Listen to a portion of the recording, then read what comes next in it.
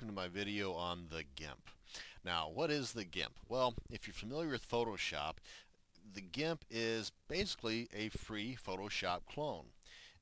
Most anything you can do with Photoshop, you can do with the GIMP, except have a lighter wallet, because the GIMP, again, is free.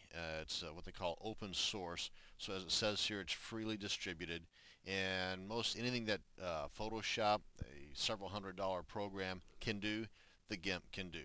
As a matter of fact, the GIMP can even edit Photoshop files. So in this particular video, we're going to basically just deal with the installation process.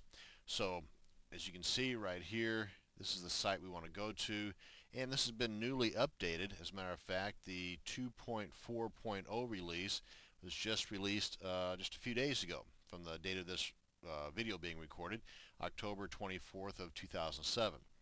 And GIMP.org is the site you want to start off with. So we'll go ahead and click on download.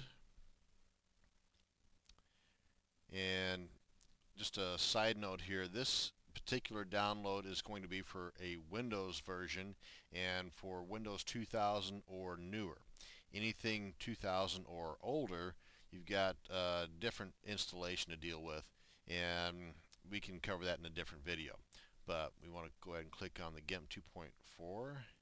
As a matter of fact, once you get here, you can go over to older versions to take care of your Windows 95. God forbid you still have Windows 95, or 98, or ME, or any of the older versions from 2000.